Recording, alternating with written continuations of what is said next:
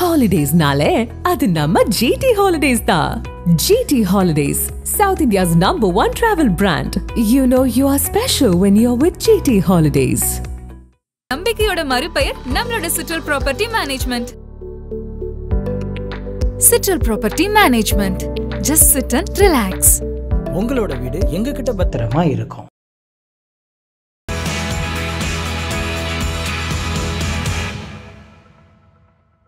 Fourth state தமிழர்களுக்கு வணக்கம். Behind தி screens நிகழ்ச்சியில் நம்முடன் இருந்திருக்கும் சிறப்பு விருந்தினர் திரைப்பட தயாரிப்பாளர், எழுத்தாளர் மற்றும் நடிகர் திரு பாஃப்டா தனஞ்சயன் அவர்கள். வணக்கம் சார். வணக்கம். எப்படி சார் இருக்கீங்க? நல்லா இருக்கேன். லைகா ப்ரொடக்ஷன் சார்பில் நடிகர் விஜய் சாருடைய பையன் ஜேசன் சஞ்சய் அவர்கள் வந்து இயக்குனராக வந்து அறிமுகமாகிறாரு.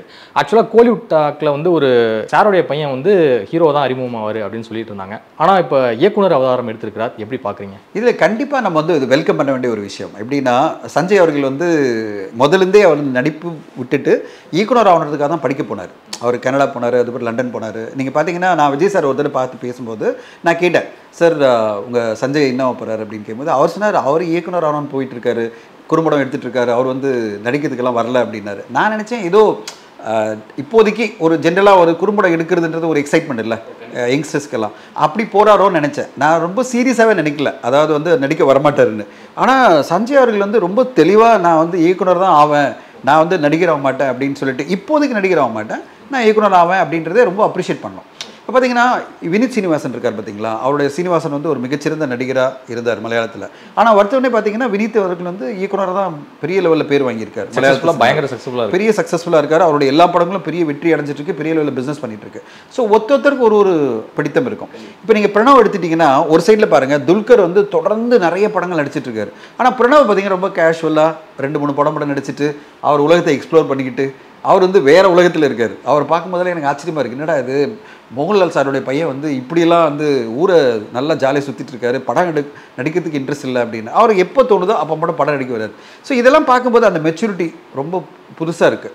சஞ்சய் அவர்களுடைய மெச்சூரிட்டி ரொம்ப புதுசாக இருக்குது. ஏன்னா ரொம்ப ஈஸியாக அவர் நடிகராக வந்துடலாம். மிகப்பெரிய ஒரு படத்தை வந்து லான்ச் பண்ணுறதுக்கு எல்லா ப்ரொடியூசரும் ரெடியாக இருப்பாங்க. ஏன்னா விஜய் சாருடைய மகன் நடிக்கிறாருனாலே எல்லாருமே எக்ஸைட் ஆகிடுவாங்க, அவரை லான்ச் பண்ணணும்னு நினைப்பாங்க. ஆனால் சஞ்சய் அவர்கள் எதுவும் வேணாம், நான் டைரக்டராக அறிமுகமாகணும், அதுக்கு நீங்கள் வந்து என்ன ப்ரொடக்ஷன் கிடைக்குதோ அவரே போய் அப்ரோச் பண்ணி கதை சொல்லி அந்த கதை வந்து திரு சுபாஸ்கர் அவர்களுக்கு பிடிச்சி போய் அவர் அறிமுகப்படுத்தணும்னு வரதே வந்து பெரிய விஷயம். ஸோ நம்ம சினிமா பொறுத்தவரையும் ஒரு சிறந்த ஒரு இயக்குனர் தமிழ் சினிமா வரது நம்ம வெல்கம் பண்ணணும்ல. என்றைக்குனாலும் அவர் நடிக்க வருவார், அதில் டவுட்டே கிடையாது. இப்போ வந்து பார்த்தீங்கன்னா, நிறைய பேர் கேட்டுகிட்டே இருக்காங்க, இவரை நடிகராக்கணும், அவர் நடிகராக்கணும் கேட்டே இருக்காங்க. அந்த மாதிரி இவரே நடிகர் ஆக்கிடுவாங்க. ஆனால் இப்போதைக்கு அவர் வந்து தன்னுடைய திறமை இயக்குனராக, ஏன்னா நிறைய படிச்சிருக்காரு, ப்ரொடக்ஷன் படிச்சிருக்காரு, சினிமா ப்ரொடக்ஷனை படிச்சிருக்காரு, திரைக்கதை இயக்கம் பற்றி படிச்சிருக்காரு, இயக்கம் டைரக்ஷன் பற்றி படிச்சிருக்காரு. அதனால் ஓவராலாக அவருக்கு புரிதல் சினிமா பற்றி நிறைய இருக்குது. அதனால் ஒரு இயக்குனராக நல்லபடியாக வருவார்னு தான் எதிர்பார்க்குறேன். தமிழ் சினிமாவுக்கு இன்னொரு டேலண்ட் வந்து இன்ட்ரடியூஸ் ஆகிறதுல மிக சிறப்பான விஷயம், அதை வரவேற்கிறேன். ஃபியூச்சரில் ஜேசன் சஞ்சய் அவர்கள் விஜய் சாரை வச்சு டைரக்ஷன் பண்ண வாய்ப்பு இருக்கா சார்? இப்போதைக்கு சொல்ல முடியாதுல்ல. அவர் வந்து ஃபஸ்ட்டு படத்தில் வந்து இல்லை, விஜய் சார் இல்லை, அதனால் வந்து அவர் கேமியோ கூட நடிக்க மாட்டார். விஜய் சார் அவர் ட்வீட் கூட போடல. அப்படிலேருந்தே உங்களுக்கு தெரியணும், வந்து விஜய் சாரை பொறுத்தவரையும் தன் மகன் அவருடைய சொந்த காலில் நின்று ஜெயிக்கணும்னு ஆசைப்படுறாரு. அதை வந்து தனித்துவமாக இருக்கணும் அப்படின்னு சஞ்சய் அவர்களும் அதே மாதிரி தான் வந்து எதிர்பார்த்துட்டு இருக்காரு. ஸோ கண்டிப்பாக சஞ்சய் அவர்கள் வந்து இந்த படத்தில் வந்து ஒரு புதுமுகமோ இல்லை அப்கமிங் ஆக்டரோ அப்படி வச்சு தான் வரப்போறாரு. அந்த படம் ஜெயிச்ச பிறகு அவர்கிட்ட ஒரு நல்ல கதை இருக்குன்னா அவர் விஜய் சார்கிட்ட போய் சொல்கிறதுக்கு வாய்ப்பு இருக்குது. ஆனால் இப்போதைக்கு அதெல்லாம் நம்ம கணிச்சு போக முடியாது. ஆனால் விஜய் சாருடைய பயணம் எப்படி இருக்கும்போது தெரியாது. அவர் அரசியல் போகிறாரா, அவர் வந்து செலக்டிவான படம் நடிக்க போகிறாரா, இப்படி நிறைய விஷயம் இருக்குல்ல. அதனால் இப்போதைக்கு நம்ம அதை கணிக்க முடியாது. சஞ்சய் அவர்கள் தனித்துவமாக அவருடைய பயணத்தில் அவர் சக்ஸஸ்ஃபுல்லாக வருவார்னு மட்டும் தான் எதிர்பார்க்க முடியும் சார். அதே சமயம் சஞ்சய் சாரோட படத்தில் யார் யாரெல்லாம் சார் நடிக்க வாய்ப்புன்னு நினைக்கிறேன்? அவங்க தாத்தா சொன்னது ஒரு இன்டர்வியூவில் பார்த்தேன். எஸ்.ஏ. சந்திரசேகர் அவர்கள் ஒரு இன்டர்வியூவில் சொல்லியிருக்காரு, விஜய் சேதுபதி வச்சு தான் நான் படம் பண்ண போகிறேன் அப்படின்னு அவர் சொன்னாராம், அப்படின்னு அவர் சொல்லியிருக்காரு. ஒருவேளை அது உண்மையாக இருக்கலாம். ஏன்னா எஸ்.ஏ. சந்திரசேகர் சார்கிட்ட வந்து இப்போ வந்து ஜேசன் அவர்கள் சொல்லியிருந்தா கண்டிப்பாக வந்து சஞ்சய் அவர்கள் வந்து விஜய் சேதுபதி பேசாமல் சொல்லியிருக்க மாட்டார். விஜய் சேதுபதி அவர்களும் முதல்ல அவர் அறிமுகப்படுத்தணும்னு ட்ரை பண்ணியிருந்தார். அதனால் வந்து அதுக்கான வாய்ப்பு இருக்குது. விஜய் சேதுபதி அவர்கள் நடிக்கிறதுக்கும் ஜேசன் சஞ்சய் அவர்கள் இயக்கிறதுக்கான வாய்ப்பு இருக்குது. ஆனால் இதெல்லாம் வந்து கன்ஃபார்ம் ஆகும்போது தான் தெரியும். எப்போ வந்து இதெல்லாம் கன்ஃபார்ம் ஆகுதுன்னு தெரியாது. படத்தை சைன் பண்ணியிருக்காங்க, கதை பிடிச்சி அவர் இயக்குனராக சைன் பண்ணியிருக்காங்க. இது மட்டும் தான் இப்போதைக்கு நியூஸ். இது எல்லாமே வெயிட் பண்ணி தான் பார்க்கலாம். லைகா ப்ரொடக்ஷன்ஸ் நிறுவனர் சுபாஸ்கரன் சாரும் அதே மாதிரி சொர்ணலிங்கம் சாரும் வந்து க்ளோஸ் ஃப்ரெண்ட்ஸு. ஸோ அதன் காரணமாகத்தான் இந்த ஒரு சான்ஸ் வந்து அவருக்கு மிகப்பெரிய ஆப்பர்ச்சுனிட்டியாக கிடைச்சிருக்கு அப்படிங்கிறதும் சொல்லப்படுதே சார். இது எப்படி எடுத்து நீங்கள் வந்து அவருடைய தாத்தா சொல்கிறீங்க, அதாவது ஜேசன் சஞ்சய் அவருடைய தாத்தா, அம்மா வழி தாத்தா சொல்கிறீங்க. இதெல்லாம் வந்து எங்கே தான் ஊடகங்களை பிடிக்கிறீங்களோ தெரியாது. அப்படி பார்த்தீங்கன்னா 2 பேருமே ஸ்ரீலங்கன் தானே. இப்போ சுபாஷ்கரனும் ஸ்ரீலங்கன். இப்போ நீங்கள் எடுத்தீங்கன்னா இப்போ சஞ்சய் அவர்களுடைய தாத்தா அவங்க அம்மா எல்லாருமே ஸ்ரீலங்கன்ஸ். அவங்களுக்குள்ள சொந்தமாக இருக்கலாம். பட் அதுக்காகலாம் வாய்ப்பு கொடுக்க மாட்டாங்க. சரி, நீங்கள் எப்படி பார்க்கணும்னா விஜய் சார் பையன்றதுக்காக வாய்ப்பு கொடுத்தா சொன்னாலும் ஓகே, ஒரு லாஜிக் இருக்குது. ஆனால் அதை மீறி அவங்க கொடுக்கறதுக்கான வாய்ப்பு என்னென்னா, நம்ம ஒரு படம் எடுக்கணும்னு வச்சுங்களேன், யாரை வச்சு நடிக்கணும், யாரை வச்சு எடுக்கணும்னு நினைப்போம். யாராவது ஒருத்தர் நம்ம வச்சு ஒரு படம் எடுத்தோம்னா அது இமீடியட்டாக ஒரு ஹைப்பு கிடைக்கணும், அது மூலமாக நான் பிஸ்னஸ் பண்ணணும், அதான ஒரு தயாரிப்பாளர் நோக்கமாக இருக்கும். அதில் சுபாஷ்கரன் வெற்றி பெற்றிருக்காரா இல்லையா? இன்றைக்கி எடுத்த உடனே இவ்வளோ ஊடகங்கள் அதை நேற்று ஃபுல்லாக சோஷியல் மீடியாவில் கவர் பண்ணியிருந்தாங்க. இன்றைக்கி என்னை இன்டர்வியூ எடுக்கணும்னு வரீங்க, அதை பற்றி கேட்குறீங்கனாலே என்ன அர்த்தம்? அது சஞ்சய் அவர்கள் இயக்குன்றதுனால தான் கேட்குறீங்க. லைக்காக இன்னொரு புதுமுக இயக்குனர் அறிமுகப்படுத்துகிறாங்கன்னு வந்து கேள்வி கேட்டிருப்பீங்களா? ஏதோ ஒரு புதுமுகத்தை அறிமுகப்படுத்துகிறாங்கன்னா நீங்கள் கேள்வியிலே வந்திருக்குது. கரெக்டுங்களா? ஏன்னா அது ஜேசன் சஞ்சய்ன்றது தான் நீங்கள் கேட்குறீங்க. ஸோ அதனால் இது தவிர்க்க முடியாது. எந்த செலிபிரிட்டியுடைய மகனோ மகளோ இப்போ அதித்தி சங்கர் அவர்களுக்கு ஒரு நல்ல ஹைப்பு கிடைக்குதுன்னா அது சங்கர் சார் பொண்ணுன்றதுனால தான். அது பிறகு அவங்க ஜெயிக்கணும். அவங்களோட படங்கள் வெற்றி அடையும் போது அவங்களுக்கான ஒரு பாதை ஒன்று கிடைச்சிடுது. இப்போ அதித்தி சங்கர் ப்ரூவ் பண்ணியிருக்காங்க. அதனால் என்ன ஆகுது, எல்லாரும் நிறைய படங்கள் அவங்களுக்கு கிடைக்குது. அதே மாதிரி ஜேசன் சஞ்சய் அவர்கள் ஒரு என்ட்ரி கிடைக்கிறதுக்கு இந்த கான்டாக்ட்ஸும் இந்த பேரும் யூஸாக இருக்கலாம். ஆனால் கடைசியில் அவருடைய படைப்பு தான் அவரை நிலைநிறுத்த போகுது.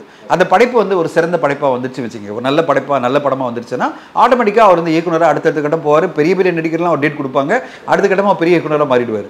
ஸோ அது அவருடைய திறமை பொறுத்து தான் இருக்குது. ஃபஸ்ட்டு படம் நம்ம ஹைப்பெல்லாம் பண்ணுறதுக்கு காரணம் ஒருத்தருடைய மகன் அப்படின்றதோட்டம், ஒருத்தருடைய கிராண்ட்சன் அப்படின்றதோட்டு தான். அது எஸ்எஸ்ஆருடைய கிராண்ட்சன்னாக இருக்கலாம், இல்லை நீங்கள் சொல்கிற மாதிரி அவருடைய கிராண்ட்சனாக இருக்கலாம். பட் ஆனால் இதெல்லாம் தாண்டி ஜேசன் சஞ்சய் அப்படின்ற ஒரு பண்ணும்போதே ஒரு பெரிய பரபரப்பு வரும் அப்படின்றதால தான் லைக்கா அதை பண்ணுறாங்க. லைக்கா ப்ரொடக்ஷன்ஸை பற்றி சொல்லணும் அப்படின்னா கிட்டத்தட்ட இன்றைக்கி ஒரு 11 படம் கிட்ட எனக்கு தெரிஞ்சு பண்ணிட்டு இருக்காங்க. ஒரு 4 படம் நேம் இல்லாமல் அன்னேமில் பண்ணிட்டு இருக்காங்க.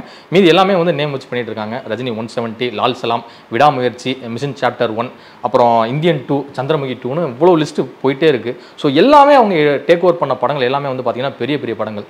ஸோ இவங்களுடைய திட்டமிடல் எப்படி இருக்கும் சார்? அதே சமயம் எப்படி சார் இத்தனை படங்களுக்கும் கரெக்டாக அவங்களால பிளான் பண்ண முடியும்? இல்லை, எல்லா ப்ரொடக்ஷனும் இப்போ அப்படி எடுத்திங்கன்னா இங்கே ஸ்டுடியோ கிரீனில் இப்போ 12 படம் போயிட்டுருக்கு தமிழ் தெலுங்கில். ஓகே, ட்ரீம் வாரியர் எடுத்திங்கன்னா ஒரு 8-10 படம் போயிட்டுருக்கு. ஸோ அப்படி எல்லாமே எல்லா பேனரும் 8-10 படங்கள் பண்ணிகிட்டு இருக்காங்க. அதனால் இது ஒரு பேனர் தான் பண்ண முடியும் அப்படிலாம் கிடையாது. லைக்காவும் பண்ணுறாங்க, அதே மாதிரி நிறைய பேனர்கள் பண்ணுறாங்க. இவங்களுக்கு தனித்துவமாக ஏதோ ஒரு கெப்பாசிட்டி இருக்குது அப்படியெல்லாம் நினைக்காதீங்க. எல்லா பேனருக்கும் அதுக்கான டீம் இருந்தாலே போகிறோம், நிறைய பண்ண முடியும். டீம் கரெக்டாக அமைஞ்சு ஒரு படத்துக்கும் சரியான இயக்குனர், சரியான ப்ரொடக்ஷன் டீம் அமைஞ்சிச்சுன்னா 10 படம் இல்லை 15 படம் கூட பண்ணலாம். உங்களுக்கு தேவை ஃபண்ட்ஸ் வேணும். ஃபஸ்ட்டு ஃபண்ட்ஸ் வேணும். நீங்கள் ஒரு நல்ல குழு ஒரு கதையை செலக்ட் பண்ண பிறகு உங்கள்கிட்ட ஃபண்ட்ஸ் இருந்தால் சைமல்டேனியஸாக 6 படம் கூட போகலாம். கண்டிப்பாக, அதில் பிரச்சனையே கிடையாது. ஸோ எல்லாமே டிபெண்டிங் ஆன் யுவர் ஃபண்ட்ஸ் தான். இப்போ நான் பார்த்தீங்கன்னா இன்ஃபினிட்டியில் ஒரே டைமில் 4 படம் பண்ணிட்டு இருந்தோம் விஜய் ஆண்டனி வச்சுட்டு. தொடர்ந்து 4 படம் அட் டைம் போயிட்டு இருந்தது. இதெல்லாம் ஃபண்ட்ஸ் இருந்தால் தான் பண்ண முடியும். ஃபண்ட்ஸ் உங்கள்கிட்ட கதை இயக்குனர் எல்லாம் ரெடியாக இருந்தாங்கன்னா, டீம் ரெடியாக இருந்தாங்கன்னா 3-4 படம் கூட ஒரே டைம் பண்ண முடியும். பேரலாக பண்ண முடியும். அது லைக்கா 10 படம் பண்ணியிருக்காங்க. இவங்க இப்போ ஸ்டுடியோ கிரீனில் 12 படம் போயிட்டுருக்கு. அதே மாதிரி ட்ரீம் வாரியர் பண்ணிட்டு இருக்காங்க. எக்கச்சக்கமான பேனர் பண்ணிட்டு இருக்காங்க. அதனால் இது பெருசாக நம்ம சொல்ல தேவையில்லை. அவங்களுக்கான ஃபைனான்சியல் கெப்பாசிட்டி பொறுத்து தான் ஒருத்தரும் எவ்வளோ படங்கள் பண்ண முடியுன்றது வரும். சந்திரமுகி 2 ஆடியோ லான்ச்சில் பார்த்தீங்கன்னா சுபாஷ்கரன் சார் ஒரு விஷயத்த சொன்னார். விடாமுயற்சியை நாங்கள் கைவிடலை, அது நிச்சயமாக நடக்க தான் போகுது, கூடிய சீக்கிரம் ஷூட்டிங் ஸ்டார்ட் பண்ண போகிறோம் அப்படின்னு இருக்காரு. ஸோ இப்போ என்ன ஸ்டேட்டஸில் இருக்குது? இப்போ விடாமுயற்சி பொறுத்தவரையும் அவங்க கேரண்டியாக சொன்னது சீக்கிரமாக ஷூட்டிங் ஆரம்பிக்க போகிறேன். எனக்கு தெரிஞ்ச வரையும் செப்டம்பர் எண்டில் ஷூட்டிங் போகிறாங்கன்னு தான் சொல்லிட்டு இருக்காங்க. அது லைக்கா தரப்புலேருந்து என்ன சொல்கிறாங்கன்னா, ஆல்மோஸ்ட் எல்லாம் முடிஞ்சிருச்சு, லொக்கேஷன்லாம் பார்த்தாச்சு, எல்லாம் ஃபைனலைஸ் பண்ணியாச்சு, செப்டம்பர் எண்டில் ஷூட்டிங் போகிறேன்னு சொல்கிறாங்க. அதனால் வெயிட் பண்ணி பார்க்கலாம். அவங்க அஃபிஷியலாக அனௌன்ஸ் பண்ண சொல்லியிருக்காங்க. ஒன்று மட்டும் கிளியர் ஆகிடுச்சு. நிறைய பேருக்கு டவுட் இருந்தது, இந்த படம் பண்ண போகிறாங்களா இல்லையா, ட்ராப் ஆகப்போதா அப்படிலாம் நிறைய அனுமானங்கள் இருந்ததில்ல. அதெல்லாம் அவர் தவிடுபடி ஆக்கிட்டார். அவர் என்ன சொன்னார், விடாமுயற்சி படம் கண்டிப்பாக நாங்கள் பண்ணுறோம், ப்ரெஸ்டீஜியஸான ப்ராஜெக்ட், வெகு விரைவில் அனௌன்ஸ் பண்ண போகிறோன்னு சொல்கிறார். அதுக்கு தான் நம்ம வெயிட் பண்ணோம். இதில் எந்த டவுட்டுமே இல்லை. நான் ஏற்கனவே ஒரு இன்டர்வியூவில் நீங்கள் கேட்கும்போது சொன்னேன், விடாமுயற்சி கண்டிப்பாக நடக்கும்னு சொன்னேன். அதான் நடக்க போகுது. அது எப்போன்றது முன்ன பின்ன இருக்கலாம், ஒரு 2 வாரம் கழிச்சிருக்கலாம், 3 வாரம் கழிச்சிருக்கலாம். ஆனால் கண்டிப்பாக அந்த படம் வெகு விரைவில் தொடங்கப்படுறது தான் எனக்கு தெரிஞ்சது. இப்போ ஓடிடியில் பார்த்தீங்கன்னா தியேட்ரிக்கலாக ரிலீஸ் ஆன படங்கள் நிறைய பார்த்தீங்கன்னா ட்ரெண்டிங் நம்பர் 1ல் இருக்குது. அதுவும் குறிப்பிடும்படியாக சொல்லணும்னா தீராக்காதல், அதுக்கடுத்து தண்டட்டி, அப்புறமேல் பார்த்தீங்கன்னா இப்போ நீங்கள் தயாரித்த கொலை திரைப்படமும் இப்போ டாப் 10ல் ட்ரெண்டிங்கில் இருக்குது. ஸோ இதை எப்படி பார்க்குறீங்க சார்? ஆடியன்ஸை பொறுத்தவரையும் பார்த்தீங்கன்னா, நீங்கள் அது மட்டும் இல்லை, நீங்கள் திரையரங்கில் நிறைய பேர் ரசிக்காத ஒரு படமாக, அதாவது பெரிய அளவில் ஓடாத படமாக பார்த்தீங்கன்னா கழுவேத்தி மூர்க்கன் படம், தீராக்காதல், கழுவேத்தி மூர்க்கன், இது எல்லாமே இப்போ பீஸா 3 பார்த்தீங்கன்னா நல்ல ட்ரெண்டிங்கில் இருக்குது. இது எப்படின்னா, திரையரங்கு அப்படின்றது ஆடியன்ஸ் ஒரு முயற்சி எடுத்து போய் போகணும். நீங்கள் டிக்கெட் புக் பண்ணணும், ஏன்னா சீட் கிடைக்காது. இல்லைன்னா நீங்கள் கவுண்டரில் போய் டிக்கெட் வாங்கி போக முடியாது. முன்னாடியே புக் பண்ணணும் அப்படின்னா அதுக்கான ஒரு பிரயத்தனம் வேணும். சீட் கிடைக்கலாம் போக மாட்டீங்க. வீக்கெண்டில் ஒரு வேளை டிக்கெட் கிடைக்கலாம் அந்த பக்கம் கூட போக மாட்டீங்க. இல்லைனா உங்களுக்கு எதிர்பார்ப்பே இல்லைன்னு வச்சிங்களேன், அந்த படத்தை பற்றி நீங்கள் போக மாட்டீங்க, ரிஸ்க் எடுத்து போக மாட்டீங்க. இப்போ எடுத்து பாருங்களேன், லாஸ்ட் வீக் ஒரு 6 திரைப்படங்கள் தமிழ் சினிமாவில் வெளியாக இருக்குது. எத்தனை படத்தை நீங்கள் பார்த்தீங்க நினச்சி பாருங்கள். நான் பதில் கேட்கல, ஒரு 2-3 தான் பார்த்தேன். அவ்வளோதான், 6 படம் வந்திருக்கு. அப்போ உங்களுக்கு டைம் இல்லை, அதுக்கு மேலே உங்களுக்கு பார்க்க டைம் இல்லை. மீதி 3 படத்தை யாருமே கண்டுக்கல. நான் ஒரு படம் தான் பார்க்க முடிஞ்சது. ஏன்னா எனக்கு கொஞ்சம் ப்ரொடக்ஷன் ஆரம்பிக்குது. ஒரு படம் வந்து இன்றைக்கி செப்டம்பர் 1 షూటింగ్ ஆரம்பிக்கும்போது நல்லா அதில் பிஸியாக இருந்தேன். ஒரு படம் தான் பார்க்க முடிஞ்சது. அதுவும் எப்படியோ டைம் எடுத்து நடுவில் போய் ஒரு படத்தை பார்த்துட்டேன். இன்னும் 2 படத்தை நான் பார்க்கணும்னு நினைக்கும் போது அந்த படத்துக்கு ரிவ்யூஸும் பெருசாக இல்லை. ஏன்னா அது ஓடிடியில் எனிவே 4 வீக்ஸில் வரப்போது, அப்போ பார்த்துக்கலாம் நானே விட்டுட்டேன். ஏன்னா ரிவ்யூஸ் பெருசாக இல்லாத போது எனக்கு ஒரு கியூரியாசிட்டி இல்லை இந்த படங்களை போய் பார்க்கணும் அப்படின்னு சொல்லிட்டு. ஓரளவாவது ரிவ்யூஸ் வந்து ரீசனபிளாக இருக்கணும். அதாவது இது பார்க்கலாம் அப்படின்னு தான் நான் போய் பார்ப்பேன். இல்லை இது வந்து வேஸ்ட்டு அப்படின்னு சொல்லிட்டாங்களே நான் அந்த பக்கம் போக மாட்டேன். இப்போ நானே எப்படி இருக்குன்னா, சினிமா அதிகமாக நேசிக்கிற எனக்கே வந்து சரி எப்படியும் வந்து ஓடிடியில் வரும்போது பார்த்துக்கலாம் அப்படின்னு நான் நினைக்கும் போது, காமன் ஆடியன்ஸ், நான் வந்து சினிமாக்குள்ளேயே இயங்குறேன்னு எனக்கே வந்து ஒரு செலக்டிவாக படம் பார்க்கணும் வரும்போது காமன் ஆடியன்ஸ் எப்படி இருப்பாங்க? அவங்களுக்கு இன்னும் காசு செலவு பண்ணணுமா சினிமாக்குன்ற கேள்வி இருக்கும்போது அவங்க unless the film is super they will not come. ஆனால் இதே ஆடியன்ஸ் ரிவர்சல் இருக்கும். ஓடிடியில் வந்து வச்சுக்கிங்களேன், இந்த படத்தை பார்க்க முடியல, எதுக்காக இந்த படத்தை இவ்வளோ திட்டினானுங்க, அதுக்காவது பார்க்கலாம், ஃப்ரீயாக தானே பார்க்குறோம். இப்போ இதுக்காக நான் வந்து பணம் கொடுத்து பார்க்கல. இதே வந்து பேப்பர் வியூன்னு வச்சிங்களேன், அப்போ பார்க்க மாட்டாங்க. பேப்பர் வியூன்னா இப்போ ஆடியன்ஸ்க்கு வந்து இந்த படத்தை பார்க்கணுன்னா நீங்கள் வந்து 15 ரூபா கொடுக்கணுன்னா பார்க்க மாட்டான் ஆடியன்ஸு. படமே பெரிய டாக் இல்லை, இதுக்கு 5 ரூபா கொடுத்து பார்க்கணும் அப்படின்னு. 5 ரூபா நான் சொல்கிறது பெரிய அமௌண்ட் இல்லை, 10 ரூபா 5 ரூபா கொடுக்கணுனாலே ஆடியன்ஸ் என்ன சொல்லுவாங்க, இதுக்கு போய் பணம் கொடுத்து பார்க்கணுமா, இந்த படத்தை பற்றி பெரிய ரிவ்யூஸ் இல்லை விட்டுருன்னுவாங்க. ஃப்ரீயாக பார்க்குறோம், அமேசானில் ஃப்ரீயாக போடுறாங்க அப்படின்னும் போது அது உடனே பார்த்துருவாங்க. ஏன்னா எதனால் இந்த படத்துக்கு இவ்வளோ நெகட்டிவ் வந்தது, இல்லை இந்த படத்துக்கு ஓரளவு ஓகே தான் சொல்கிறாங்க, பார்த்துருவோமே, 2 மணி நேரம் டைம் இருக்குல்ல, 2 மணி நேரம் தானே படம், பார்த்துருவோமே, அப்போது பயங்கரமாக பூம் ஆகிடும். இப்போ அந்த ஒரு இதுனா படம் நல்லா தானே இருக்குது. இப்போ அவங்க மைண்டில் என்ன உடனே நல்லா தான் இருக்குன்னு அவங்க ஃப்ரெண்ட்ஸுக்கெல்லாம் சொல்லுவாங்க, படம் நல்லா தான் இருக்குது, எதுக்காக இப்படி ரிவ்யூஸ் எல்லாம் வந்ததுன்னு. இப்போது அந்த மாதிரி தான் தீரா காதல் படத்துக்கு நடந்தது, அந்த மாதிரி தான் வந்து கழுவத்தி முருகன், அந்த மாதிரி தான் கொலை, இப்போ பீஸா 3 இதெல்லாம். இப்போ வரிசையாக படங்கள் பார்த்தீங்கன்னா அது ட்ரெண்டிங்கில் இருக்கிறதுக்கான காரணம், இந்தியா லெவலில் ட்ரெண்டிங்கில் இருக்கிறது காரணம் பார்த்தீங்கன்னா, ஒன்று எத்தனை படங்கள் ரிலீஸ் ஆகுதுன்னு பொறுத்து இருக்குது. அந்த வாரத்தில் எத்தனை படங்கள், இதே மாதிரி தான் திரையரங்கு காம்படிஷன் மாதிரி தான் ஓடிடியில் எத்தனை படங்கள் வெளியாகுது, அதுக்கு என்ன காம்படிஷன் இருக்குது, அது ஃபஸ்ட்டு. ரெண்டாவது வந்து ஆடியன்ஸ் வந்து எப்படி வீக்கெண்டில் ஒரு படம் பார்க்கணும், இல்லை 2 படம் பார்க்கணும். ஏன்னா வீக்கில் சும்மா தானே உட்காந்துருக்காங்க, சாட்டர்டே சண்டேல ஒரு படம் பார்க்கணும், ஒரு என்டர்டைன்மெண்ட் தேவை, ஒரு என்டர்டைன்மெண்ட் தேவையில்லை. ஒரு 6 மணிக்கு உட்காந்துருவாங்க படம் பார்க்கலாம் அப்படின்னு. ஏன்னா திரையரங்கு போகலன்னா வீட்டில் பார்க்கணும். புது படம் இன்னைக்குன்னா வந்திருக்கு போய் பார்ப்பாங்க, லிஸ்ட் பார்ப்பாங்க, இத்தனை படம் வந்திருக்கு, தமிழில் என்ன வந்திருக்கு, ஒரு 2 இந்த பிளாட்ஃபார்ம் இந்த படம், இந்த பிளாட்ஃபார்ம் இந்த படம் பார்த்துருவோம், அப்படி பார்த்துருவாங்க. ஏன்னா ஃப்ரீ தானே பார்க்குறாங்க. அப்படி தான் இந்த படங்கள் ட்ரெண்ட் ஆகுது. அதே காசுன்னு வரும்போது அவங்க செலக்டிவாக இருப்பாங்க. ஸோ இந்த வகையில் ஏதோ ஒரு வகையில் அந்த திரைப்படங்கள் பார்க்கப்படுதுன்றதே மிகப்பெரிய வெற்றியாக நான் பார்க்குறேன். ஏன்னா நம்ம படம் எதுக்கு எடுக்கிறோம், வியாபாரம் மட்டும் இல்லை, மக்களை போய் ரீச் பண்ணணும். ஏதாவது வகையில் மக்கள் வந்து அந்த படத்தை வந்து ஒரு கமெண்ட்டாவது கொடுக்கணும், ஓரளவாவது உங்களுக்கு ஒரு அப்ரிஷியேட் கிடைக்கணும். இப்போ நான் கொலை பொறுத்துன்னு பார்த்தீங்கன்னா நிறைய ட்வீட்ஸ் அது பிறகு வந்தது, அப்ரிஷியேட் பண்ணி இந்த மாதிரி படம் நல்லா இருக்குது அப்படின்னு. அப்போ நம்மளுக்கு ஒரு சந்தோஷம் இருக்குல்ல, சரி ஓகே நம்ம எடுத்தது வந்து திரையரங்கில் அவ்வளோ பேர் பார்க்கலனாலும் அட்லீஸ்ட் வந்து ஓடிடியில் ஆடியன்ஸ் வந்து பார்க்குறாங்க, ஓடிடியில் ஆடியன்ஸ் நிறைய பேர் பார்த்து அப்ரிஷியேட் பண்ணுறாங்க, சந்தோஷம், இந்த படம் அடுத்த கட்டம் போகும், அதாவது இதனுடைய தாக்கம் வந்து நம்மளுக்கு ஒரு பெனிஃபிட்டாக இருக்கும் அப்படின்னு எதிர்பார்ப்போம். இதுதான் ஓடிடியில் நடந்துட்டு இருக்கு. லியோ படத்தினுடைய ப்ரீ டிக்கெட் புக்கிங் வந்து யூகேல வந்து செப்டம்பர் 7 ஸ்டார்ட் ஆகுது. இதை வந்து அஹிம்சா என்டர்டைன்மெண்ட் நிறுவனம் வந்து அனௌன்ஸ்மெண்ட் பண்ணியிருக்காங்க. ஆக்சுவலாக விஜய் சாருக்கு அங்கே இருக்கக்கூடிய ஓவர்சீஸ் எவ்வளோ சார்? ஓவர்சீஸ் கலெக்ஷன் வந்து இந்த படம் பொறுத்தவரையும் பார்த்தீங்கன்னா பெரிய அளவில் இருக்க போது, எப்படின்னா இதுவரையும் இப்போ எந்த அளவு வியாபாரம் ஆகலையோ அதை தாண்டி டபுள் த அமௌண்ட் வந்து இந்த படத்தினுடைய வியாபாரமாக இருக்குது. விஜய் சாருடைய படங்கள் ஓவர்சீஸில் என்ன ரைட்ஸ் போகுமோ அதை தாண்டி டபுளாக வந்து வியாபாரம் பண்ணியிருக்காங்க. அப்போ அந்த எல்லா டிஸ்ட்ரிபியூட்டருக்கும் ஒரு பரபரப்பு இருக்கும்ல. கண்டிப்பாக சார். என்னன்னா எப்படியாவது கலெக்ட் பண்ணணும். அப்போது ப்ரீசேல்லே நிறைய அச்சீவ் பண்ணணும். ப்ரீசேல் அப்படின்னா முதல்ல டிக்கெட் புக்கிங் எல்லாம் பண்ணிட்டோம்னா நம்ம பெருசாக ஏர்ன் பண்ணிடலாம். ஏன்னா அது ஒரு ஹைப்பு தானே. இப்போ 7ஆம் தேதி ஆரம்பித்தோம்னா அக்டோபர் 19 தான் படம் வரப்போகுது. இதுக்கு வந்து இவ்வளோ தூரம் முன்னாடி பண்ணணும்னு அவசியமே இல்லை. நீங்கள் அக்டோபர் 7ஆம் தேதி அனௌன்ஸ் பண்ணால் கூட போகிறோம், படம் உடனே டிக்கெட் விற்றுரும். எவ்வளோ டிக்கெட் இருக்கோ அந்த வீக்கெண்ட்லாம் ஃபுல்லாக விற்றுரும். ஏன்னா அந்தளவு ஹைப் வந்து லியோ படத்துக்கு இருக்குது. இதெல்லாம் வந்து ஒரு மார்க்கெட்டிங்கில் ஒரு ஸ்ட்ராட்டஜி. அந்த ஓவர்சீஸ் டிஸ்ட்ரிபியூட்டருக்கு ஒரு மார்க்கெட்டிங் ஸ்ட்ராட்டஜி. எப்படின்னா நான் முன்னாடியே ஆரம்பிச்சிட்டேன், ஸோ தட் ஒரு ஹைப் ஒன்று கிடைக்கும் இந்த படத்துக்கு, அது மூலமாக டிக்கெட்ஸ்லாம் வியாபாரம் ஆகிடுச்சின்னு சொல்லலாம்ல. நான் இவ்வளோ விற்றுட்டேன் அவ்வளோ விற்றுட்டேன்னு சொல்லும்போது ஒரு ஹைப் வரும். எல்லா ஊர்லேயும் இதே பண்ண ஆரம்பிக்கலாம். என்னை பொறுத்து இதெல்லாம் தேவையில்லாத ஒரு வேலைன்னு நினைக்கிறேன். ஏன்னா ஒரு படம் லியோ மாதிரி ஒரு படத்துக்கு இவ்வளோ பெரிய ஹைப் இருக்கும்போது இந்த மாதிரி ப்ரீசேல் பண்ணணும்னு அவசியமே கிடையாது. அவங்க வந்து வெயிட் பண்ணி கரெக்டாக படத்தினுடைய சென்சர் காப்பி வரும்போது அன்றைக்கி ஆரம்பிக்கலாம். கையில் பிரிண்ட் கையில் கிடைக்குது இல்லை, படம் காப்பி கிடைக்கும் போது ஏன்னா 10 நாள் 5 நாள் முன்னாடியே அவங்க கொடுத்துருவாங்க. அங்கேருந்து நீங்கள் ஆரம்பிக்கலாம் புக்கிங்கை. இவ்வளோ தொலை முன்னாடியே பண்ணுறது ஒரு பப்ளிசிட்டி ஆக்டிவிட்டியை பார்க்குறத தவிர இது வந்து தேவையில்லைன்னு நினைக்கிறேன். ஏன்னா விஜய் சாருக்குன்னு இருக்கிற அந்த ஹைப்புக்கு இதெல்லாம் தேவையே கிடையாது. அவர் ஒரு ட்வீட்டில் பார்த்து போட்டுருந்தார், யோ ஒரு நாள் முன்னாடி அனௌன்ஸ் பண்ணாலும் விஜய் சார் படம் மொத்தம் டிக்கெட் விற்று போயிடுயா அப்படின்னு சொல்லி போட்டு ஆல் சென்டர் விற்று போயிடும், எதுக்கு அதெல்லாம் பண்ணுறீங்க அப்படின்னு போட்டுருந்தார். அதுதான் என் comment. Vijay sir Rajini sir உங்களுக்குலாம் நீங்கள் ஒரு நாள் முன்னாடி போட்டாலே போகிறோம், 2 நாள் முன்னாடி போட்டால் போகிறோம். அஜித் சார்லாம் நான் பார்த்துருக்கேன், அஜித் சார் படங்கள் கடைசி வரையும் டிக்கெட் புக்கிங் ஆரம்பிக்கலன்னு சொல்லுவாங்க. வெட்னஸ்டே மார்னிங் அனௌன்ஸ் பண்ணுவாங்க Thursday படம் ரிலீஸ்ன்னு. வெட்னஸ்டே 2 மணி நேரத்தில் பார்த்தா எல்லா ஷோவும் ஃபுல்லு. Thursday அந்த இதில் பார்த்தேன் ஈச் அண்ட் எவரி தேட்டர் எல்லா தியேட்டரும் புக் ஆகும். எப்படா வெயிட் பண்ணுறாங்க, இவ்வளோ லட்சக்கணக்கான பேர் வெயிட் பண்ணி டிக்கெட் புக்கிங் பண்ணுறாங்க, அதுவும் 1 மணி நேரத்தில் 2 மணி நேரத்தில். இது எப்படின்னா ட்ரெயின் டிக்கெட் மாதிரி தான். ட்ரெயின் டிக்கெட் வந்து அனௌன்ஸ் பண்ணுவாங்க ஃபெஸ்டிவல் அனௌன்ஸ் பண்ண 1 மணி நேரத்தில் எல்லா டிக்கெட்டும் விற்றுதுன்னுவாங்கல்ல, அந்த மாதிரி தான் அஜித் சார் விஜய் சார் ரஜினி சார்லாம். இதெல்லாம் வந்து முன்னாடியே பண்ணுன்றது என்னை பொறுத்தவரையும் அவசியம் இல்லாத ஒரு வேலை, தேவையில்லாத ஒரு டென்ஷன் கூட. இப்போ நாளைக்கு ஒரு வேளை உங்களுக்கு சென்சர் ஒரு நாள் டிலே ஆகுது வச்சுங்களேன், இப்போ வந்து ஒரு நாள் நைட்டு வர முடியல, மறுநாள் தான் படம் ரிலீஸ் ஆகும், ப்ரீமியர் பண்ண முடியல, அப்படிலாம் வந்தோன்னா நீங்கள் வித்துட்டு டென்ஷன் ஆகிடும். இதெல்லாம் தேவையில்லைன்னு என்ன பொறுத்தவரையும். ஏன்னா விஜய் சார் படங்களுக்கு அவ்வளோ பெரிய ஹைப் இருக்கும்போது இதெல்லாம் பண்ணணும்னு அவசியம் இல்லை. அவங்க பண்ணுறாங்கன்னா அதை ஒரு மார்க்கெட்டிங் ஸ்ட்ராட்டஜியை நீங்கள் பார்த்து ஓகே பண்ணுப்பா சொல்ல வேண்டியதான். லியோ படத்துடைய ப்ரீ பிஸ்னஸ் வந்து பார்த்தீங்கன்னா இங்கே இப்போவே கிட்டத்தட்ட 400 கோடிக்கு மேலே போயிடுச்சு. ஸோ அப்படி பார்க்கும்போது வந்து பார்த்தீங்கன்னா எப்போவுமே ஒரு தமிழ்நாடு டோட்டலாக ரிலீஸ் ஆகும்போது வந்து பார்த்தீங்கன்னா ஒரு பெரிய டிஸ்ட்ரிபியூஷன் நிறுவனம் வந்து படத்தை வந்து டேக் ஓவர் பண்ணுறது நடந்துட்டு தான் இருக்குது. ஸோ இதை வந்து ரெட் ஜெயின் வந்து வாங்க வாய்ப்பு இல்லை. இந்த படத்தை ஆல்ரெடி வந்து லலித் அவர்கள் டிஸ்ட்ரிபியூட்டர் தனித்தனியாக வித்துட்டார். இப்போ வந்து டிகே தனி ஒரு டிஸ்ட்ரிபியூட்டருக்கு, மதுரை தனியாக ஒருத்தருக்கு, சேலம் தனியாக அப்படி வித்துட்டார்.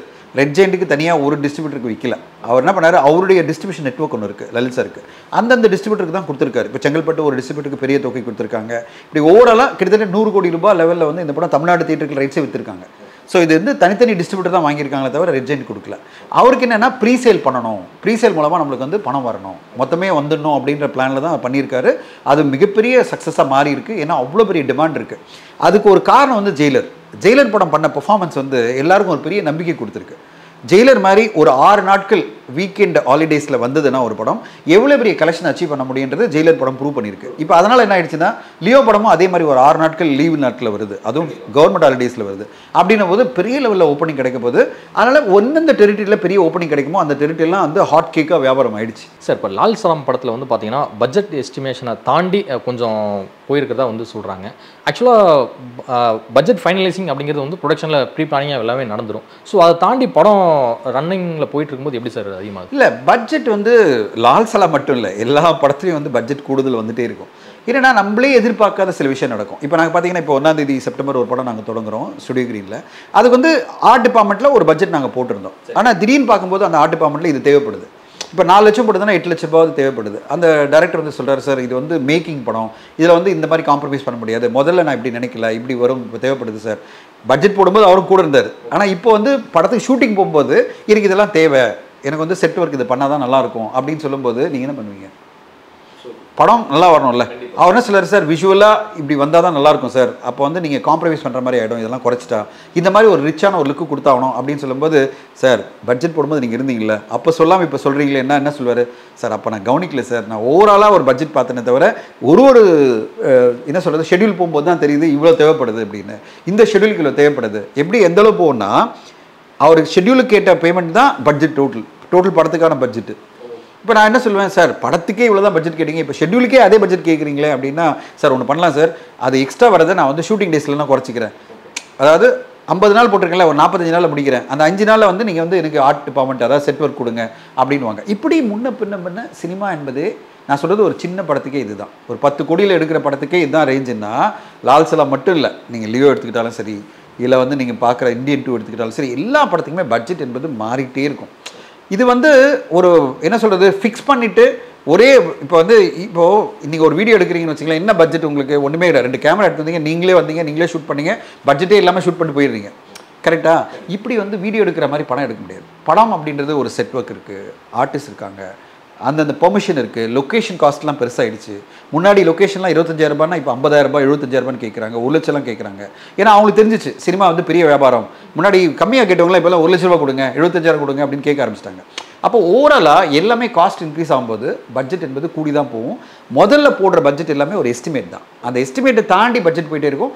ஓவராலாக எவ்வளோ வேரியேஷன் வருதுன்னு தான் பார்க்கணும். 10% 20% ஓகே, 50% போச்சுன்னா ஏதோ பெரிய மிஸ்டேக். 10-20% வரையும் சினிமாவில் வந்து நார்மலாக நடக்கக்கூடிய விஷயம் தான். இது வந்து பெருசாக நம்ம எடுத்துக்குவேன். அது ஒரு காம்ப்ரமைசிங், அது ஒரு சின்ன ஒரு காம்ப்ரமைஸ் இல்லை, இது வந்து எக்ஸ்பெக்டட் தான். சார் ஜவான் திரைப்படத்தின் ஆடியோ லான்ச் வந்து சென்னையில் வந்து 30ஆம் தேதி நடத்த இருக்காங்க ஜவான் டீம். ஸோ அதே சமயம் அதன் பிறகு துபாயில் வந்து நடத்தணும் அப்படின்னு சொல்லிட்டு ரெட் சில்லிஸ் என்டர்டைன்மெண்ட் நிறுவனம் வந்து பிளான் பண்ணியிருக்காங்க. ஸோ பிரம்மாண்ட ரிலீஸை வந்து எதிர்நோக்கி காத்திருக்காங்களா இந்த ப்ரொமோஷன்லாம் பண்ணுறது? கண்டிப்பாக. நீங்கள் துபாய் பண்ணுறது வந்து தமிழுக்காக இல்லை, துபாய் பண்ணுறது ஹிந்திக்காக, ஓகேங்களா? தமிழுக்காக பண்ணுறது சென்னை. இப்போ 30ஆம் தேதி அவங்க பண்ண போகிறாங்க அப்படின்ற தேதி இன்னும் கன்ஃபார்மாக சொல்லலை. பட் 30ஆம் தேதி பண்ணுவாங்கன்னு நினைக்கிறேன். ஏன்னா 7ஆம் தேதி படம் என்ன பண்ணி ஆகணும்ல. அப்போது 30ஆம் தேதி பண்ணுறது தமிழ் ரிலீஸ்க்காக சென்னையில் ஒரு ப்ரொமோஷன் பண்ணி அது மூலமாக ஒரு ஹைப்பை கூட்டணும் அப்படின்னு அவங்க வரது. ஏன்னா இதில் இருக்கிற எல்லாமே நம்ம ஆளுங்க. பார்த்தீங்கன்னா அட்லியில் தொடங்கி அனிருத், விஜய் சேதுபதி, நயன்தாரான்னு எல்லாம் தமிழ் ஆளுங்க இருக்காங்க, யோகி பாபு எல்லாம். அப்படி இருக்கும்போது இவங்கெல்லாம் வந்தால் எப்படி இருக்கும்? ஷாருக் கானோட உட்காந்தா எப்படி இருக்கும்? என்னடா தமிழ் படம் பார்க்க வந்தோமா ஹிந்தி படம் பார்க்க வந்தோமா இருக்கும் நம்மளுக்கு. ஸோ அந்த ப்ரொமோஷன் மூலமாக இது வந்து ஒரு தமிழ் படம் அப்படின்ற ஒரு எண்ணத்தை நம்மளால் கிரியேட் பண்ண முடியும். அந்த ப்ரொமோஷன் அதுக்கு பெருசாக உபயோகமாக இருக்கும். ஆனால் இந்தியில் போகிறது எல்லாமே, அதாவது துபாய் போகிறது எல்லாமே இந்திக்காக தான். ஸோ அதை லிங்க் பண்ணிக்க வேணாம். துபாய், அது பிறகு அமெரிக்கா எல்லாமே நடக்கும். அந்த படத்தோட ப்ரொமோஷன் பெருசாக இருக்கும். ஏன்னா அவர் மிகப்பெரிய ஓப்பனிங் எதிர்பார்த்துட்டு இருக்கார் ஷாருக். ஏன்னா பெரிய பிரம்மாண்டமான பட்ஜெட்டில் அந்த படம் தயாராக இருக்குது. அதனால் அவருக்கு அந்த படத்து மேலே நம்பிக்கையும் இருக்குது. பெரிய லெவலில் ப்ரொமோஷன் தான் பண்ணுவாங்க. சார் பாலிவுட் பாட்ஷா அப்படின்னு சொல்லப்படுறவர் ஷாருக் கான். ஸோ அவருக்கு நிச்சயமாக மாஸ் ஓப்பனிங் இருக்கும். ஆனால் அதே சமயம் இதோடைய ப்ரீ பிஸ்னஸ் எவ்வளோ ஆயிருக்கும்? இல்லை, அது யாருக்குமே தெரியாது. ஏன்னா அது வந்து டோட்டலாக அங்கே பார்த்தீங்கன்னா அந்த படம் வந்து டிஜிட்டலில் வந்து தனியாக அவங்க விற்பாங்க. அவங்களுக்கு ரெட் சில்லிஸ்க்கே நிறைய பிஸ்னஸ் இருக்குது. ஓவர்சீஸ் வந்து ஓன் ரிலீஸ் பண்ணுவாங்க. இது வந்து ரெட் சில்லிஸை பொறுத்தவரையும் வியாபாரம் பண்ணி பண்ணுறக்கூடிய கம்பெனி இல்லை. அவங்க ஓன் ரிலீஸ் நிறைய பண்ணுவாங்க. நார்த் இந்தியா ஃபுல்லாக பார்த்தீங்கன்னா ஓன் ரிலீஸ் பண்ணுவாங்க. அதனால் எக்ஸாக்ட் பிஸ்னஸை நம்ம சொல்ல முடியாது. தமிழ்ல எல்லாம் அந்த மாதிரி நம்ம ப்ரீ பிஸ்னஸ் பண்ணுவோம். இந்தியில் அப்படி பண்ண மாட்டாங்க. அவங்க ஓன் ரிலீஸ் தான் நிறைய பண்ணுவாங்க. அதனால் அந்த மாதிரி கணிக்க முடியாது. ஆனால் ஒரு 400-450 கோடியில் அந்த படம் எடுக்கப்படுது. பட்ஜெட் மட்டும் தெரியும்.